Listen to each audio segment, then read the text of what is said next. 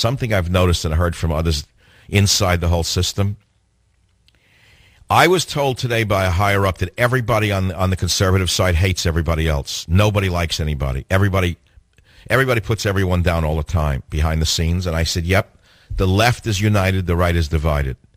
I'm telling you, that's how it is. For some reason, the communists, socialists, and anarchists line up behind each other. They never, ever say anything negative about each other. You notice that?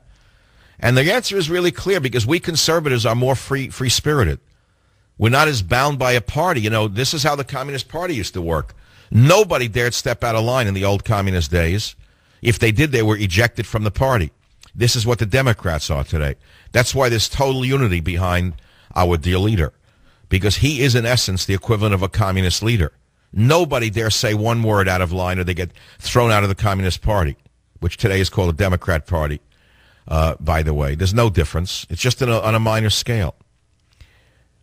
I heard behind the scenes that there's not one conservative who gets along with another. Everyone snipes at everyone behind their back, puts them down. I do it openly. They won't even do it openly. I don't like anybody, and so therefore I tell you that. I find fault with everybody, but I do it because I'm a free spirit. That's how I see it. The liberals never criticize each other because they're communists. That's the communist system. The mark of a free man is a man who can criticize somebody.